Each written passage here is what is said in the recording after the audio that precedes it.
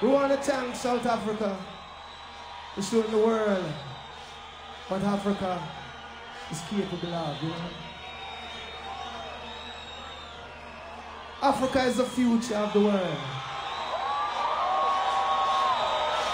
Don't let them fool you. The world needs Africa. So we come to tell the people, don't forget the dream of African unity. Don't forget it. It is the next step. It is the next struggle. It is the next accomplishment.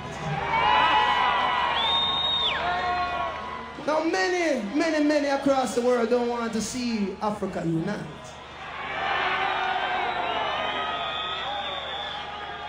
It is easier to exploit a disunited people.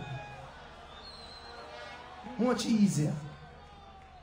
Look at the lions. When they hunt unified. The elephants, when they travel, unified. Look and see what nature is showing us. Even the ants is unified. Let us start reigniting the fire of African unity.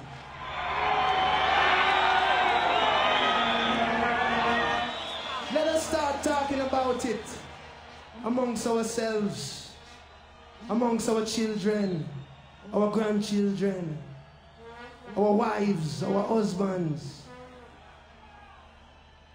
This is not a movement that will be led by political leaders. This is a movement that will be led by the people of Africa. So let us begin again.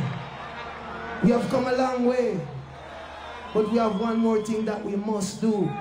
Economic liberation. Mandela fight for us. Nkrumah fight for us. They have done their duty.